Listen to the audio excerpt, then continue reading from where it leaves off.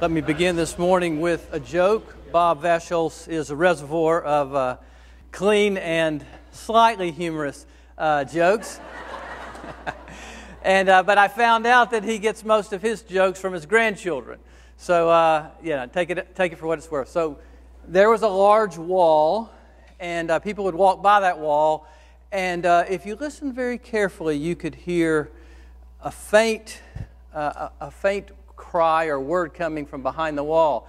And most people walked on by, didn't stop, but one man stopped, and he made it out. He could hear it was the word 13. And the word 13 was being repeated over and over. 13, 13, 13. And as the man tried to look, the wall was much too high to climb over the wall, and so he couldn't climb over the wall, and he looked around and he found a hole in the wall, and he saw a small hole in the wall, and he thought, maybe that would give me a clue.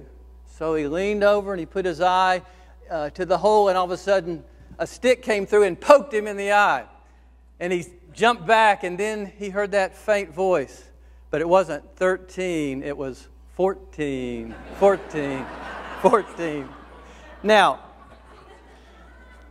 maybe you feel like evangelism is like getting poked in the eye. And here we go again. I've got to take my medicine this morning and get poked in the eye. There are many reasons why 95%, at least the statistics say, 95% of believers make no attempt to share Christ with their friends or family members. Maybe it's because of a bad experience that you had. The worst evangelistic experience I ever had, I've shared with some of you. I'll tell it again. That's a picture of my brother, more recent picture, but this was back in late 1985. 1985, I went to visit my brother in Nashville, Tennessee, and we had dinner that evening. I'd been on staff with Campus Outreach for 2 years at that time. I've been a Christian about 6 years. And at the end of dinner, it started. It was the worst, most darkest conversation I've ever had about Christianity. And it was a series of accusations and just a total anger fest, a total rage fest, where my brother and his wife told me that I was the most arrogant person that they'd ever met, that I try to force my religion on them. I think that I'm better than them, and that, what makes me think, quoting my Bible verses, that I'm going to get to heaven and I'm better than they are. And I'll just tell you, it was the most devastating moment of my life. Shortly after I came to know Christ, the first two people that I thought about that I wanted to know, do they know this? One was my father, and the other was my brother. And so I had immediately rushed in, and I confronted them and talked to them about the gospel, doing the best that I could, having no idea that I might have been doing more damage as it relates to their embrace of the gospel than good. And here I was in his home that night wondering, is this really true, Lord? All I've ever wanted to do is see these that are dear to me come to know you. And then to hear that I might be the barrier and I might be the problem. It was devastating. The next morning, we were polite. I got up and left, and I was driving back to Birmingham on I-65. And I was devastated. I was pouring my heart out to the Lord, not knowing what, and angry in many ways and confused, thinking I was doing the best, what I thought I was supposed to be doing, and I'm the problem. That Sunday, after church, I was waiting for Frank Barker. Frank's the pastor of Briarwood Presbyterian Church, and my pastor at the time. And I waited, a long line of people waiting to talk with Frank. So afterwards, I told him what happened. I said, Reverend Barker, I don't know what to do. And I explained these things. And what he told me surprised me. Reverend Barker was one of the founders of the PCA, and if anyone knows Frank Barker, you know he's a personal evangelist. And he leads scores of people to Christ in his evangelism. But what he said to me was shocking. He told me 4 things. The first thing he said is, stop bringing up Jesus in conversations. That surprised me. The second thing he said was, pray that God would open his heart and make his heart open to the gospel. Third thing he said is, pray that God would bring someone in his life that He would be willing to listen to the gospel from. And then lastly, just love Him. Quit trying to save Him. Quit trying to be a hero. Just respond to Him. Now, I was reading an article recently, Christianity Today was talking about the celebrity pastor syndrome. And sometimes we can have the celebrity evangelist syndrome, where we think that some people are gifted in this process, but not me. And some people are called in this process, but not me. And our first week here, John Barrett talked about one of the major tenets of the Reformation. Summary tenets of the Reformation is not just the recovery of the message, but also of the messengers. And that he reminded us the danger in evangelism is that we think we can leave this to the professionals. But I will tell you, it is intimidating to think about that we are called to be a part of this process. Where do we begin? Well, Colossians 4:2-6 gives direction on where we begin. And if you look at where the church is exploding around the world, China, Southeast Asia, Africa, South America, what's interesting is that it's growing through believers' personal testimonies more than through church programs or through professional missionaries. The places where the gospel is advancing around the world today is the place where foot soldiers are doing their work in faithfulness.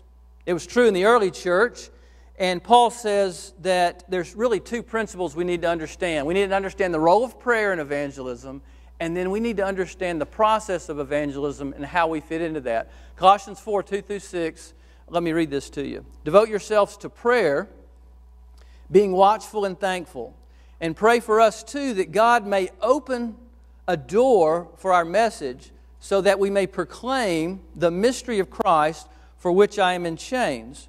Pray that I may proclaim it clearly as I should. Be wise in the way you act toward outsiders. Make the most of every opportunity. Let your conversation be always full of grace, seasoned with salt, so that you may know how to answer everyone.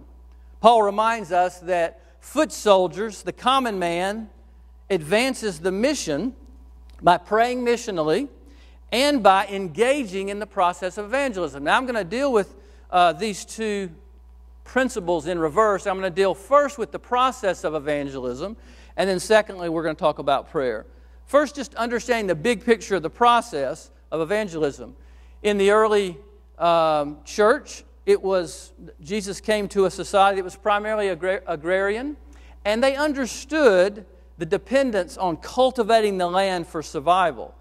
When they heard Jesus talk about evangelism and mission, He used pictures, analogies that were easily understood. He talked about sowing, He talked about cultivating, and He talked about reaping. In this passage, John 4:35, He says, "Do not say, yet for months and then comes the harvest. I say, lift your eyes and look at the fields. They are ripe for harvest. Already he who reaps is receiving wages and gathering fruit for eternal life, that he who sows and he who reaps will rejoice together. For in this case the saying is true, one sows and another reaps. I sent you to reap what you have not labored. Others have labored, and you enter into their labor." So this idea that evangelism is more than just reaping, just the end of the process, so to speak. But it involves sowing, it involves cultivating, as well as reaping. All the kingdom parables, particularly the ones in Matthew 13, share this idea of small seeds that grow into large trees. And in Matthew 13, Jesus is asked to explain the parable of the wheat and the tares. And in explaining the parable of the wheat and the tares, Jesus says, well, let me help you identify the players in the story. The sower is the Son of Man. I think that's pretty self-evident at a first reading of that parable. But then he says the field is the world. So the sower is the Son of Man, the field is the world. Now what's interesting is what he says next is the good seed. I would expect, in my study of the Bible and Jesus' teaching, I would expect the sower is the Son of Man, the field is the world, and the good seed is the gospel of the kingdom. But that's not what Jesus says. Jesus doesn't say the sower is the Son of Man, the field is the world, and the good seed is the gospel. Jesus says the good seed is the sons and daughters of the kingdom. And the implication here is that the sower, the Son of Man, is sowing his good seed, the sons and daughters who've been transformed by the gospel into the world, and those little agents of transformation are planting gospel seeds of hope and transformation. Now, 2 weeks ago, Matt Bradner was here, and Matt spoke about this idea that we need to think about planting seeds and not trying to plant trees. I wanted you just, if you weren't here, to hear a little bit of his comments as it relates to the gospel is about planting seeds. As we grow as Christians, God takes over more and more of our lives. And we forget that what is now this massive tree that's touching every area of our life began as a seed. And if you forget that, then you become a tree planter. And you start to think that this thing that has overtaken your life for the last 15 years, you've got to somehow get it into another life. Think about the burden, the just physical burden of carrying a fully mature tree around looking for a place to plant it. When we plant trees, not seeds, we either become overly aggressive or overly avoidant.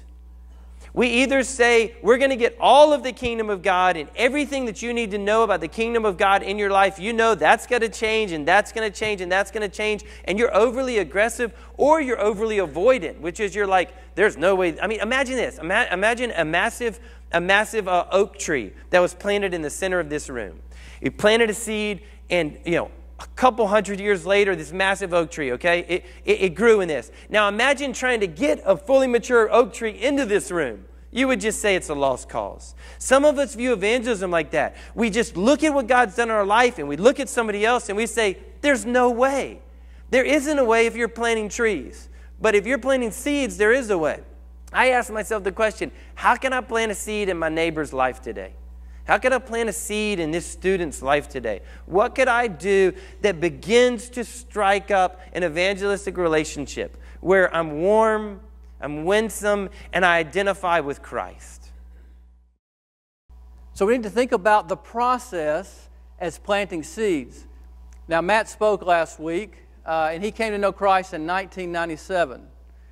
But back in 1992, Joe Naramore was a student at Georgia Southern University, and a football player named Neil Gooch shared the gospel with Joe, and Joe came to know Christ. 5 years later, Joe moved to North Carolina and met a soccer player at the University of North Carolina Charlotte soccer team, a freshman named Matt Bradner, and led him to Christ. But 6 years before that, Neil was a freshman football player at West Georgia, and I met him the first night that we moved to Carrollton, Georgia at an orientation dance. I'd been praying for 2 straight years, 2 years. When we moved to Georgia, I knew I was going to, a place where there was lots of lost people, the state of Georgia. But I knew there were people who needed the gospel. And when we talked about expansion into Georgia, it did feel like we were, going to the uttermost parts of the earth, just going from Alabama to Georgia. But I prayed for 2 years, every day, consistently when I did pray, for God to lead me to people that would be responsive to the gospel. And Neil was the first person that I met. Why do I share that? I share that because our job is to plant seeds. Whether we are the end of the chain in the link or whether we're the beginning, the process involves winsomely planting those seeds. Now, how do we do that? It says, be wise in the way you act toward outsiders, making the most of every opportunity. Let your conversation be always full of grace, seasoned with salt, so that you may know how to respond to each person. Paul says, first, we've got to be wise.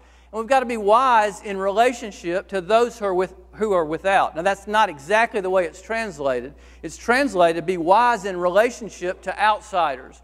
But it probably means be wise in relationship to those who are without. He's referring to people who are outside the kingdom and who are without the knowledge of Christ's love, or who without the encouragement of the body of Christ, or who are without a sense of assurance of salvation, or who are without a sense of direction for decision-making in their family, or who are without a sense of hope when they face grave circumstances. Paul says, be wise in relationship to those who are without, and be wise so that you can identify open doors. And also, once those doors are open, be wise so that you can make it clear when you speak. Sometimes that's the hardest thing, both the identification of these doors and then knowing what to say or what to speak. I shared in the sermon last week a little bit about the Canadian mental health study that talked about causes of homelessness. And I mentioned that it's obvious that there are multiple causes of homelessness. There's the poverty factors, underemployment, broken families, drug addiction. But what the study said that was fascinating was that probably the greatest explanation for why someone begins to live in a homeless lifestyle is they experience some kind of traumatic alienation. So traumatic that their whole life now is defined by this sense of trauma and alienation. And they can't, basically every decision that they make going forward is now oriented over the fact that they've experienced traumatic alienation. What I meant to say, I didn't go farther on that. I meant to say what happens was when the gospel comes in our lives, we experience a transforming inclusion. Not a traumatic alienation, but a transformative inclusion. And that inclusion now in Christ, in the body of Christ, in the work of Christ, in the mission of Christ in the world, in the kingdom of Christ, now defines everything about us. And you might say, when we get off track, it's the magnetic north that brings us back on track. So being wise in relationship to those who are without, to identify open doors and to make it clear, really involves being able to see where people are experiencing traumatic alienation and being able to suggest where the gospel can bring transformational inclusion. It's really that simple. Asking God to give us eyes to see in our relationships, where are we hearing and seeing traumatic alienation, and suggesting and offering transformative inclusion. So when a person says, things have really been difficult in my life, and I feel like my life is falling apart, that should be a sign to us that that's an open door for the gospel. And we want to identify that as an open door. Wherever our ears are open, when we hear traumatic alienation in any way, that should be a sign to us. A little signal should go up in our minds. And we should ask the Lord, Lord, help me to make it clear in the way that I should speak. Well, how do we make it clear? He says we need to be gracious in our conversations. Not only wise in our relationships with outsiders, but also gracious in our conversations. And that's, Paul says, requires being shaped by compassion and being responsive to that individual. He says, pray that I would know how to respond to each person. Now, let's be honest. Don't we really think that evangelism is really about data transfer? It's about a monologue, getting to a point where we see an open door, and then what are we going to do? We're going to download a certain body of information, data transfer, and that person's going to absorb it and say, that's what I've been looking for all my life. Please tell me how I can know Christ. Well, it does happen sometimes that way. Every now and then, when you run into a person who your conversation is the last link in the chain, and it's the last link in the chain where everything falls together. And so you, at that point, can deliver that message and explain exactly how they can move from traumatic alienation apart from God to transformative inclusion, and that's what the gospel brings. But oftentimes, we may be an early link in the chain, or we may be middle of the way. And what Paul is saying in the process is it's important that we carefully care for this person at their place in their spiritual journey, and that we move them along the way. Well, we do that by shaping our response in compassion, not critical or judgmental, but we want a sense of caring and understanding to come through. And then secondly, we want to be responsive to them. Well, how do you do that? Well, I think it can be like this. You plant a seed by saying, that must be very difficult. Would it be okay if I pray for you about that?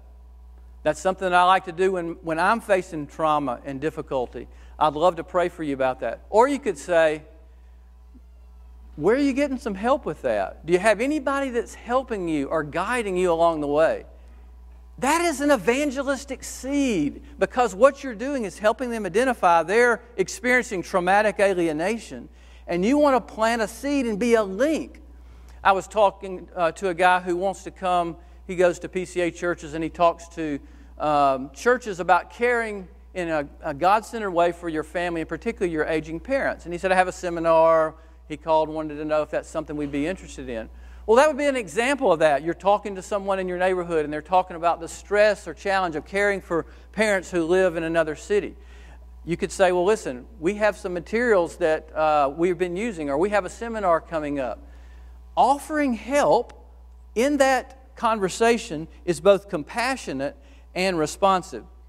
Now, I've got a diagram here. Surprise, surprise, I have a diagram. But I have a diagram that's helpful for me to know how to be gracious and to be responsive. And think about this. Every person is on a continuum at some level, charted from a distance from Christ to the point where they're very close to receiving Christ, to maybe they're on the other side, and they're in the kingdom. That's where conversion is. I like to think about there's kind of a middle point in terms of a person's responsiveness to the gospel. That middle point is a Bible there. Their attitude or openness to the Bible is an indicator of what kind of response I want to give them. If they're on this side of that, when there's a lack of openness to the Bible, I will have a different response. But if you notice those 4 words at the bottom, really every person is on the continuum somewhere between a lack of awareness in the truth of the gospel to I'm ready to commit my life to Christ. So a person might be over here, a lack of awareness, and part of my response needs to be appropriate to where they are in their spiritual journey. Or a lack of relevance. They don't understand how the gospel or Christianity is relevant to their personal situation. Or it could be a credibility issue. They don't believe that the message that they've heard from the gospel or from the messengers that have brought that message is a credible witness to them, so that they've discredited it. So what I like about this diagram is the Bible is in the center. The reality is when you get to a point where you can say to a person, well, do you understand what Christianity says about these problems that we're talking about? Have you ever investigated the person of Jesus Christ and the reason why He came to this earth? Do you really understand it? And if they say, well, I don't believe that, I don't believe those things, that's okay. I always say, well, do you understand them? Have you ever gotten to the point where you understand the basic message of the Bible? And I usually say, well, you know what? This message has helped thousands of people for generations and cross cultures. It's a global religion. The only global religion in the world is Christianity. And it might be worth your benefit to just investigate. Are you willing to investigate? And I like what Randy Pope says here. A person can say, well, I don't believe the Bible. And all you need to do is say, well, do you understand the message of the Bible? And his analogy is that if I walked up to you and I had a gun and I had bullets in that gun, and you said, I do not believe that you have bullets in that gun. And I said, well, I have bullets in that gun. And that person says, I don't believe you have bullets in that gun. And I said, I put bullets in that gun. And that person says, I don't believe that those bullets can hurt me. Well, it's fine that they don't believe it. It still can impact them if I pull the trigger, right? And the truth is, God's Word is powerful and active and sharper than any two-edged sword. It doesn't matter if a person believes that God's Word can change them. The reality is, I always ask, would you be open to understanding the message of the Bible? That's if you find a person who's, you might say, on this side of the Bible. But what if they're not? I'm going to quickly flow through this. A person that's just at a point of awareness, we just want them to come to the conclusion, this person's okay, they're cheerful, they're accepting. They may be religious and open-minded, but they're not too awkward. Maybe they would say, this person's a Christian, they seem intelligent. Or they would say, you know, in their frame of reference, obviously those two things are, in their mind, maybe mutually exclusive, but this person's a Christian and they seem intelligent. The Bible isn't so hard to understand after all. A lot of what the Bible says really fits me. I see the difference between Christianity and just being moral. That would be awareness decisions. And then there's relevance decisions. There must be some advantage to being a firm Christian. She's religious, but surprisingly, she's open-minded. An awful lot of very normal people really like this church. If we get a person to just say that, guys, that is a step forward in the chain. Don't you realize that? Most of the messaging is such that people discount the presence and power of the gospel because they believe all of the fake news, you might say, about Christianity. If we can help in how we show and what we say, that's a step forward. It'd be nice if I could believe like she does. Jesus seems to be the key. I wonder who he was. And then credibility decisions. I see the Bible as historically reliable. You really can't use science to disprove the supernatural. That's a step in the chain. There really were eyewitnesses to the resurrection. Jesus really is God. And then lastly, commitment. I'm a sinner. I need a Savior. There are a lot of costs. I really must do what the Bible says. So it may be that when you go out and share the gospel, that person is you're the last link in that chain for them. But our responsibility in evangelism is to make sure that we're faithful with each person that we share with. Now, Jim and Cindy Grace are involved with International Link, and they are building friendships with internationals and teaching English as a second language. I've got a video just for you to see an example of people who are faithfully planting seeds and being faithful to the place that they find themselves in the chain. Here we go. Our topic is building relationships with internationals for the purpose of evangelism and witnessing. And Jim and Cindy Grayson are going to share with us about your experience of relationship building with Chime and Yaru, how I got started, and what things did you do to build the relationship initially. John and Liz had met Yaru first, and they were going to be out of town, and so they asked us to sit with her so she'd feel comfortable. And so we sat down. Cindy was a little bit later getting there than I was, so I started talking to her, making conversation, trying to see what we might have in common. And in that conversation, I found out that she really wanted to learn how to paint. And Cindy had been learning how to paint, and so when Cindy came in and sat down, I introduced them to each other, told Cindy about the common interest, and really that was a starting point. It was a point where they connected and had something in common, and then started spending time together. So Jim, that reminds me that the Bible talks a lot about that evangelism is really just planting seeds, and our role is not necessarily to cause the growth, but to be faithful in those situations. You know, Paul said, I planted the seed, Apollos watered, but God caused the growth. Let's just talk about the different seeds that you saw and the ways that you saw people planting seeds and God behind the scenes at work in their lives. Well, it's exciting to look back and see how God was calling Yaru to himself. We see that she was going to a Bible study on Thursday morning, and we just look back in her life and see how God's been working. And we were just one small part, and the responsibility wasn't up to us. God was doing this work of drawing her. Not only God drew them to himself, but God drew us to Yaru and Chime, just giving us a lot of joy. Of all the times we spent together with Jim, Cindy, John, and Liz, and Maradona, they have always been patient and humble with us, and whenever we have questions about the gospel or about the social norms here, or even maybe the table manners, and they have always been patient and humble to answer these questions with us. After 2 years, I started to think about to become believer.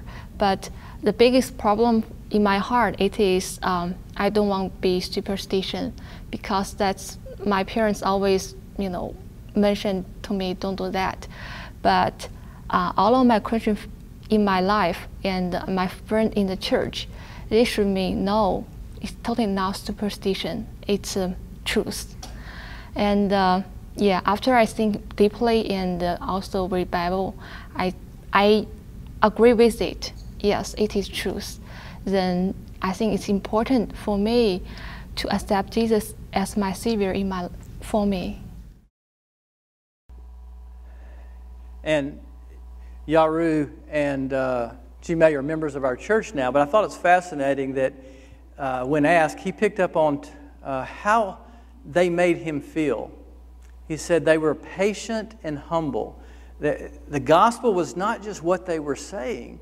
The gospel was being experienced by how he made them feel. And I've got this diagram up. It says, use your gifts. Evangelism is a team effort. The reality is that everybody's been given gifts that can contribute to the advancement of the gospel. Not just the building up of the body, but the advancement of the gospel. So you heard there that Cindy has an interest in painting, and they got Mary Donna involved, and that was a way that the Lord was using other people in the body of Christ. But Jim also told me that they've been hosting a Bible study now on Friday nights, and sometimes as many as 30 internationals attend this Bible study. They move it around in homes. But they had over 30 people from their Sunday school class sign up to bring meals for these Bible studies. It's just a small seed. It's just a small step. But the recognition is that it takes all of us working together to advance the cause of Christ. One of my favorite sayings is, no one can do everything, but everyone can do something. Let no one be guilty of doing nothing. As it relates to advancing the mission in the world, we can't assume that the professionals are responsible. In fact, Ephesians 4 is very clear. It says that God gives us spiritual leaders to equip us, the body of Christ, equipping the saints to do the work of service. And he's not talking about church work. He's talking about the work of the church. And the work of the church is the evangelism and the discipleship of the nations. That's our responsibility and our privilege. So first, the process involves both being wise, and it also involves being gracious. Now, I mentioned that the most difficult moment of my spiritual journey was that conversation that I had with my brother. But about 7 years later, in the conversation, we were having Thanksgiving at my parents' house. And for 7 years, I had prayed for my brother, and I had worked hard not to bring up the gospel as much as possible, not talk about what I was doing. It's probably very awkward. You can only talk about Alabama football for so long, right? And so we were putting the kids down, and my brother said, "Hey, can I talk to you?" I said, "Sure." He said, "Can we meet in the kitchen?" And immediately that sinking feeling, that sick feeling came over me. I thought, I've done it again. I've offended him. I've said something, and he's very upset. So we were sitting in the kitchen. He came in. I was sitting in the kitchen. He came in. He said, "I want to ask you a question." I said, "Okay." He said, "Do you believe in grace?" And I said, "What?"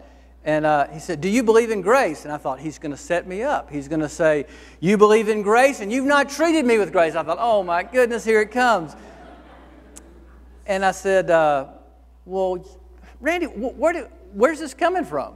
And these comments coming out of his mouth, I was like, "Where's this coming?" He said, "Well, I need to know, do you believe in grace? I don't believe God's just going to give salvation away. That sounds too easy. What do you think?" And I said, "Who have you been talking to?" Turns out that, he said, my neighbor, a couple moved in next door to them, and the wife started a tea or a coffee where she invited women from the neighborhood to come to a little tea, and then talked about she likes to study the Bible, and she invited others to be a part of this. And so my brother's wife was going to this Bible study, this next door neighbor. Turns out he was a PCA elder at a PCA church there in Nashville, and they were building friendships with them. And so she was listening to some tapes, and she gave, my brother's wife gave these tapes to my brother. She said, listen to this. It's some things I've never heard before. He said, have you ever heard of a guy named Chuck Swindoll? You probably haven't heard of him, have you? I was like, yeah, I've heard of him. He said, he's talking about grace. He said, this is too good to be true. What do you think about it? And so we began to talk about the gospel. And I was just so overwhelmed. And I said, when did you start pursuing this? When did you start investigating? He said, and he wasn't a believer or wasn't clearly identified as a believer at that time, but he said, I didn't start seeking this. He said, this is like it's been seeking me. He said, as if God's been calling me. And I said, you're probably right. And it takes place when we commit not just to engage in the process, but also when we're committed to be devoted in prayer. Paul says, devote yourselves to prayer, being watchful and thankful, and pray for us that God may open up to us a door for the Word. Pray that I may make it clear in the way that I should. Paul says that kingdom prayer requires being alert, and it requires being thankful. He says, pray that we'll be alert, but also pray with thanksgiving. What does it mean to be alert in prayer? I think one thing it means is be expectant.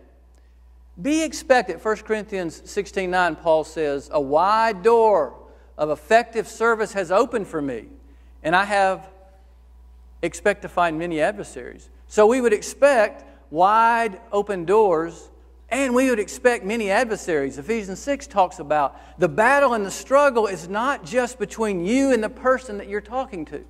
There's always a third party involved in every gospel conversation. And Ephesians 6 says it's the principalities, it's the demons, it's the spiritual forces, dark spiritual forces, waging against the progress of the gospel. But the Bible also says that there's another force. Greater is He that is in you than he that is in the world. And the voice of the Holy Spirit that's overcoming the voice of the deceiver. So we should be alert and that we're expectant, but also we're alert and that we're militant. But we also should be thankful.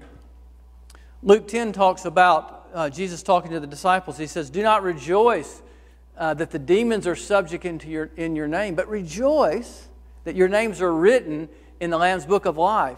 Be so full of joy that God has saved you, that you're rejoicing not in your circumstances, but in your eternal stance with God. And Romans 8 talks about trusting and believing that God is going to give good things to us, and He is going to get the glory.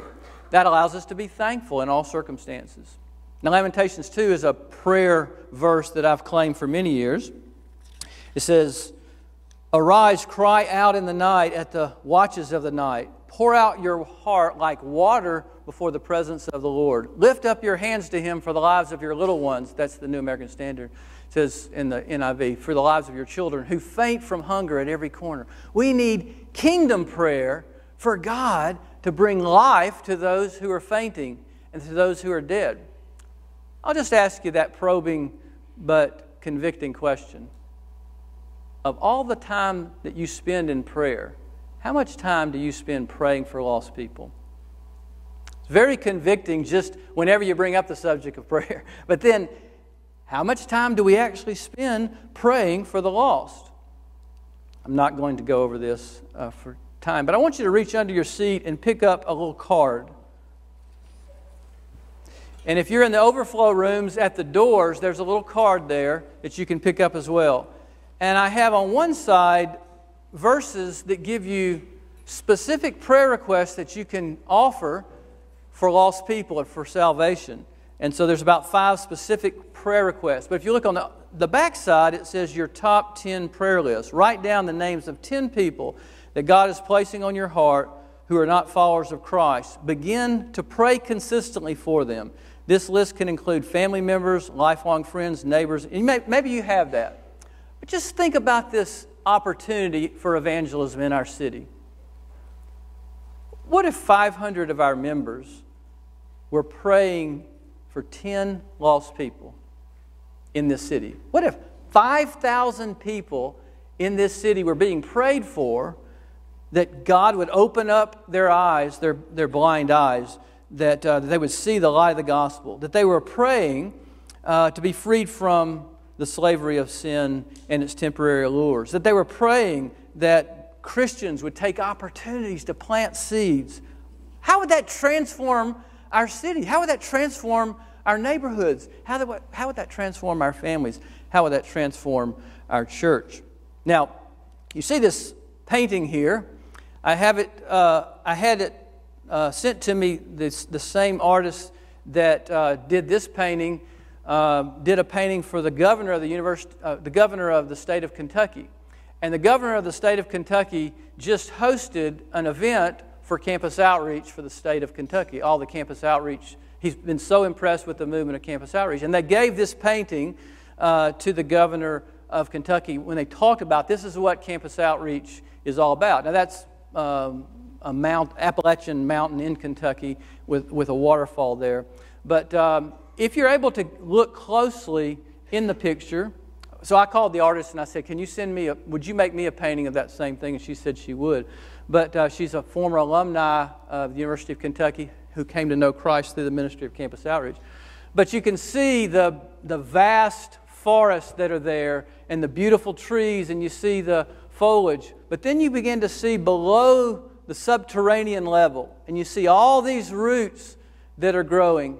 And if you look right here, you see a seed. You see one seed. And that's how the gospel goes forward. We focus on fruit. God focuses on seeds. How many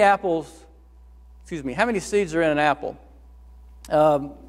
Somewhere between 4 and 6. It's not always the same. But I like to ask this question differently. Not how many seeds are in an apple. How many apples are in a seed? You see, the gospel goes forward when believers plant seeds that God multiplies. I want to challenge you this morning. And my challenge is this: accept the call to love small. That's how we advance the mission. Through small prayers, through small acts of love. It was said by Mother Teresa, we can do no great things, only small things with great love. Now, if I ask you the question, when did MCO start? I don't know if you probably say, well, when Bill Pearson quit medical school. And it happened here in Augusta, and then went to our elders and said, I believe God's calling me to reach medical students. I would say it happened earlier than that.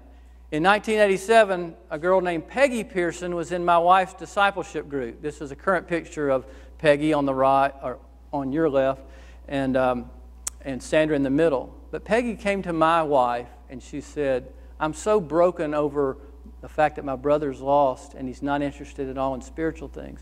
So Sandra and Peggy made a pact of prayer. Plant a little seed against the powers of darkness. Little did Bill know that God was going to hijack his plans and transform him and include him into the gospel of the kingdom. Planting seeds. That picture that I showed earlier, Darren Franklin, is the African-American that in 1986 that played defensive back for West Georgia. The picture over here is all the defensive backs from West Georgia. One of the things that was so discouraging to Darren was that nobody that he shared Christ with in the 4 years of college committed their life to Christ.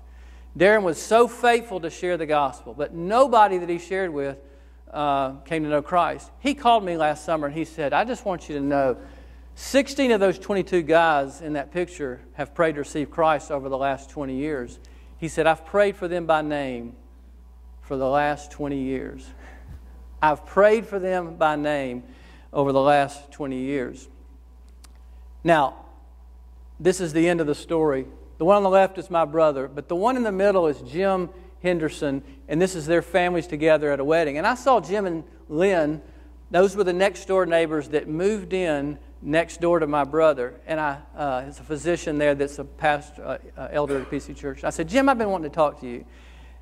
I prayed, I told him the story when I left Nashville, and I prayed that God would send somebody into my brother's life that he would listen to. And I just want you to know you're an answer to that prayer. And he said, Mike, you're not going to believe this. He said, I don't get any credit, but let me tell you what happened. I said, okay. He said, I was in an officer's training where the pastor was taking the officers through some discipleship material.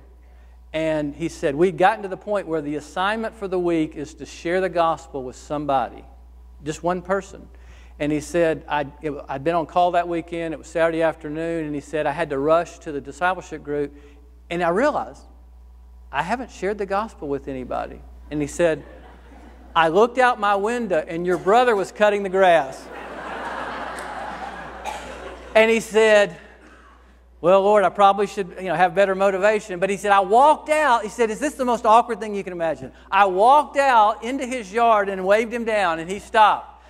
And he's sweating, and I'm sweating. I said, Randy, I got to tell you something. It's really urgent. He said, yeah, what is it? What is it, Jim? And Jim shared the gospel with him. And Randy said, could we have lunch and talk more about that sometime? And Jim said, sure. He said, I couldn't believe his openness. Well, I want you to know, God's called us to plant seeds. He has no problem in causing them to grow, except the call to love small. Let's pray together. Thank you, Jesus, that we can be a link in the chain. We never know where we are.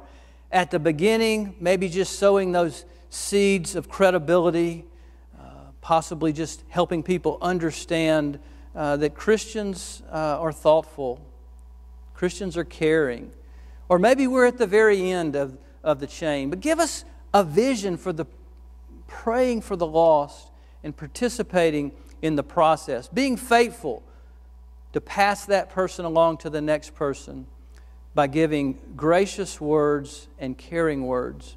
Thank you for the people that you used to bring me to faith in Christ. And I pray for each person here to think with thankfulness for the people that you used to bring them to faith in Christ. And then, Lord, use us to be those people in this city and around the world. We pray for Jesus' sake. Amen. You're dismissed.